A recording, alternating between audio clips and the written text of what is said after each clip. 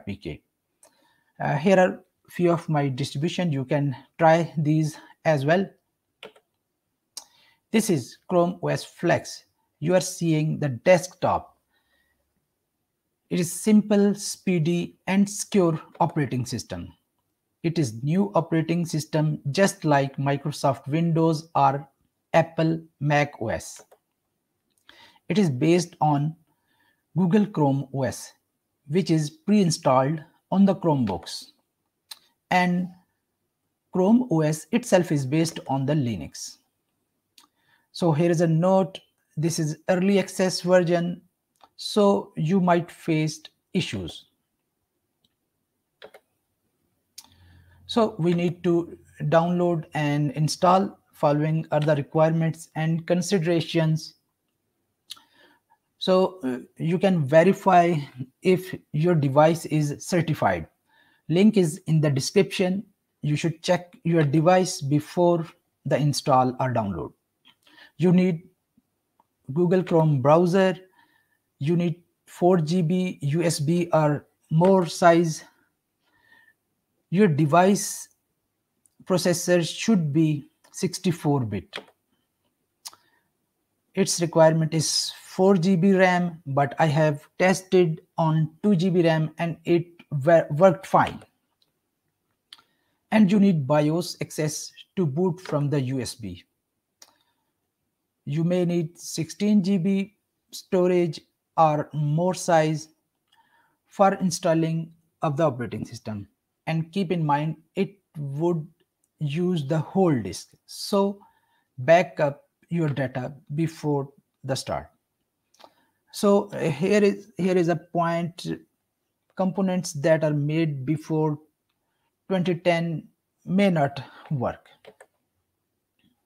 So you have 40 minutes or maybe 20 minutes depending on your internet speed and your computer speed.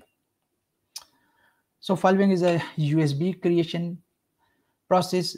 You need to install Chromebook recovery utility. Link is in the description.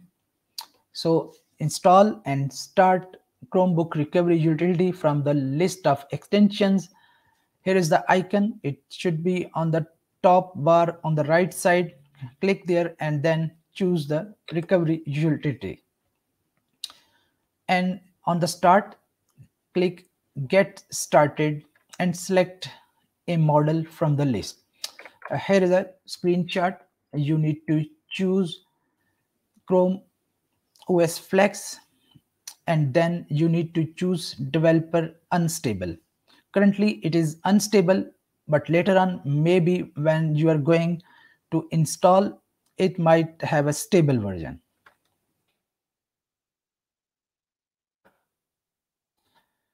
And I have already mentioned, you need to choose Chrome OS Flex and you need to choose Chrome OS Flex developer unstable and click continue. On the next step, it would ask you which USB you are going to use. So you should attach the USB before this process, and at the end click on create now. Okay, at that point you got the one USB from Chrome OS Flex, which you can use for live demonstration or you can use it for installation purpose. It seems the easiest way, but this way is not suitable for multiple USBs. If you want to create multiple USB installations, this is not the good way. And sometimes you create an installer for one USB and then later on you use that USB for other purposes, and again you need to create installer again. So this is not a good way for this purpose. So what is the best way for creating multiple USBs or USB creation over time? Okay, this is Linux OS. If you don't know about Linux OS, then you may try to search and install it on your system, or you may try WSL Windows Subsystem for Linux on the Windows. Though I have not tried this on WSL, but you may try to do it.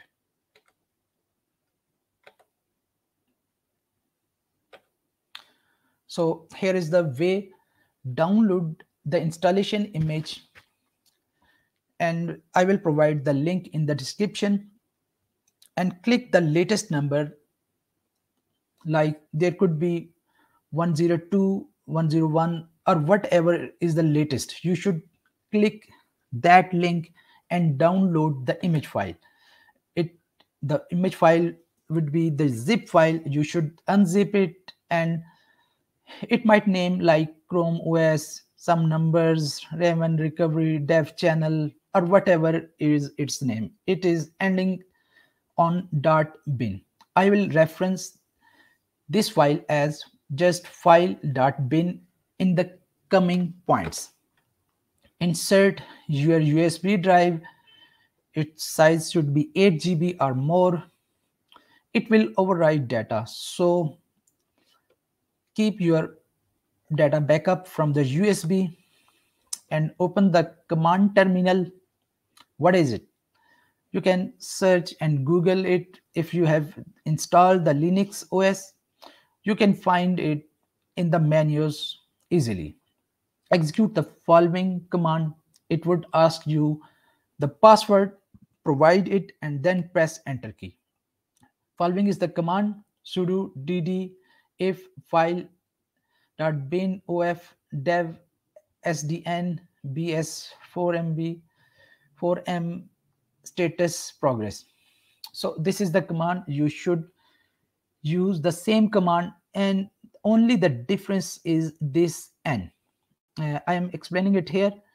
N in SDN above refers to the USB name character. Whenever you connect USB to the computer in Linux, it would assign some character to it, like B, C.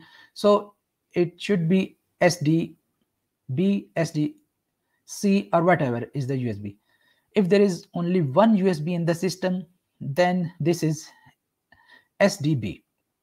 So before starting this process, you should unattach any other USB. So it should be SDB. And because this is important, it would override any data. So now you can create, after this command, USB is created, and you can create multiple USBs or recreate USB as many times as you like using the above command, because you have already downloaded the installation media on the disk.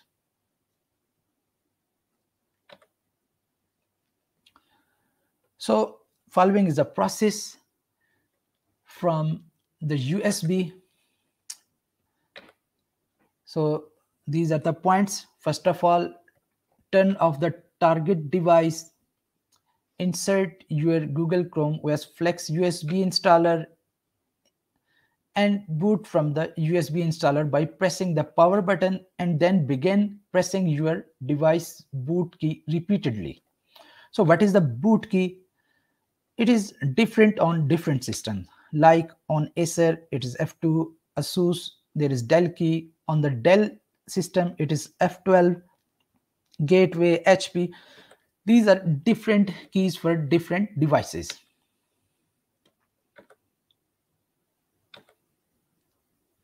So here is the general sum of the points. I will show you the screenshots of all the points. Let me explore the general advice.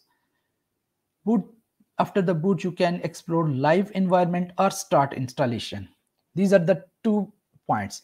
Live environment is environment where you can check the Chrome OS Flex from the USB. It will show the desktop, menus, everything almost, which you can see after the install. So you can demonstrate it. Device components are working, Wi-Fi is working, cam is working, whatever you want to test. So live environment is important. Then you can start the installation. it would ask you to connect with WLAN because it would download the things.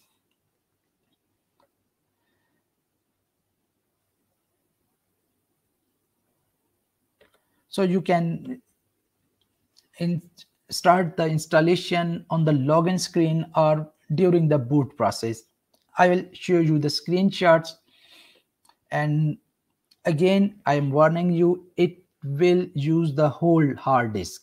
So whatever drives you have, C drive, D drive, data drive, Windows installation, softwares collection, videos, whatever is on the disk, it would delete everything. So keep your backups, and it would ask you different checkboxes like the terms and conditions, etc. Just follow the instruction.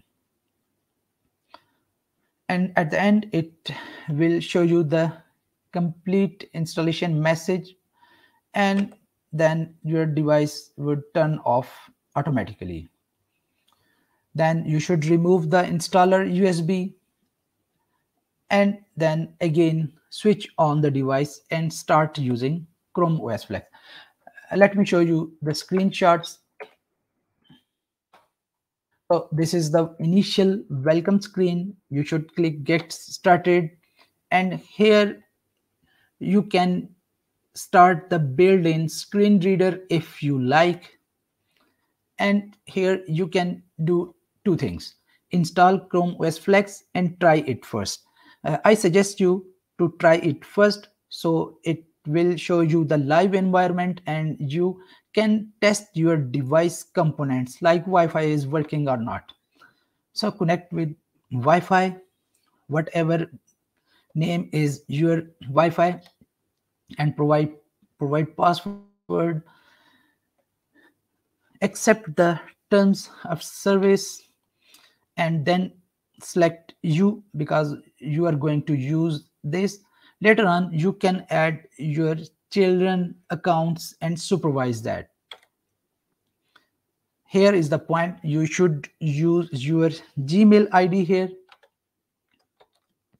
provide the password, and if you have enabled the two-step verification, it and then you need to verify this, or you may try other ways to verify your account login.